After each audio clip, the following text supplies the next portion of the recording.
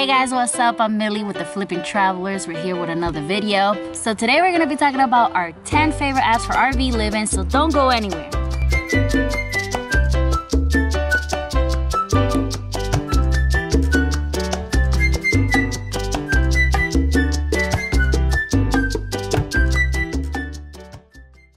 So our first 3 apps are based on navigation. These 3 apps we use beside our Garmin RV GPS just to compare routes and see what's the shortest route, etc. So the first one is called Google Maps. So Google Maps, you can download an iPhone and you can download it in an Android. The good thing about Google Maps is that you can actually download an offline map which it can guide you if for some reason you have T-Mobile like us and you have no service connection.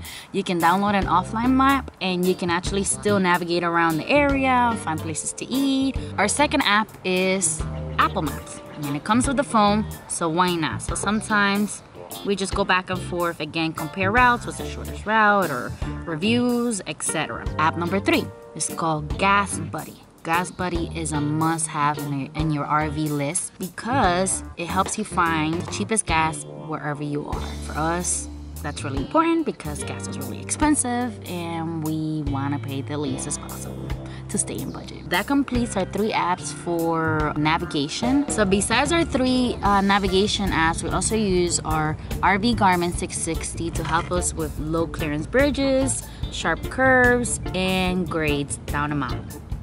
Or up a mountain. Or up a mountain. Yeah, and that's not an app, guys. It's not an app, it's our Garmin. Moving on, we're gonna go to the weather. That will be our 4th app. It's called My Weather Channel. My Weather Channel, I like that app because it tells us, it has the radar, it has a 15-day forecast, and it has a daily one.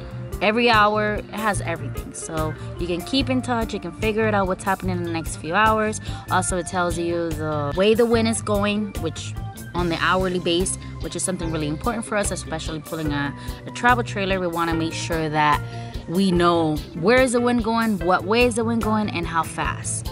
We're going into activities and fun, my favorite, planning. We're app number 5. App number 5 is actually Roadtrippers. So Roadtrippers is an excellent app for you to plan your trip. You can have a starting point and an ending point, and in between your route, you can actually find things to do, places to eat, and you can also read reviews. So you can add it to your planned trip and you can plan future trips. It actually gives you estimated arrival time. It's just an amazing app. You guys just check it out. So app number 6. So app number 6 is called AllTrails. AllTrails is for those of you that are passionate about the outside and love hiking and sightseeing, etc. It gives you information on how easy, moderate, or hard the trail is. It gives you distance, it gives you pictures, reviews. You can read what people have said about the trail, if it's dog friendly, if it's kids friendly. I mean, it's just truly amazing. So app number 7 is called Foursquare. So the Foursquare's app actually works kind of like your city guide. It basically searches your area wherever you are located, and you can find nightlife, you can find food, breakfast, lunch, dinner,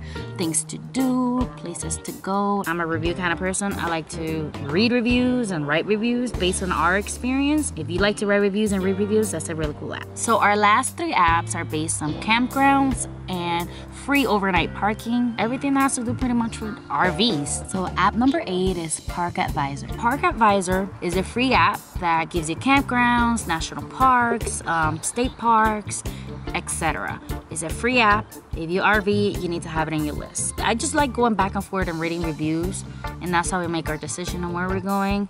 So app number 9 is called Campendium. Campendium, it's good places to park for free, which is really important, especially when you're traveling a long distance. You want to be able to find a good, safe place to park, and also free campgrounds or free places to stay. So that's cool. You can actually filter your campgrounds by whether it's full, if you want full hookup, partial hookup, whether you want a state park, you want an RV park. It has a whole selection that you can actually narrow down what you're looking for to make it easier for you. So also this app offers a really cool feature. It pretty much tells you what cell phone service is in the location and how many bars it has. So that's really cool, especially for us. Like we said before, we're T-Mobile members for now, and unfortunately the service is not available everywhere, especially in California, as we had just learned. Our last and favorite app is called Allstays. Allstays, unfortunately, mosquito, sorry. I gotta do like chop chop mosquito. Our last app going again is called Allstays. We actually paid $9.99 for this app, but it was totally worth it. So some of the things that the Allstay app helps you to do is actually you can find KOA campgrounds, you can find BLMs, you can find regular campgrounds, gas stations that actually are RV friendly within your route, campgrounds that are within your route, casinos that allowed overnight parking, Walmarts that allowed overnight parking, because not all Walmarts and not all casinos allowed overnight parking. So it's always good to know ahead of time and kind of plan your route as you go with this app. That's how we actually survive through this cross-country trip using this app. It actually was one of our favorites and it helped us a ton. And one main thing is that the app actually works offline. So I thought that was pretty cool. Man. That concludes our apps. Hold up. Hey, oh my, you be thinking we soft, we don't play. Okay, man. So that concludes our video for today. Thanks for watching. If you guys liked the video, give it a thumbs up. If you're new to the channel, please subscribe. Turn on your notifications if you haven't already done so. It helps you keep up with our videos and get notified when our next video gets posted.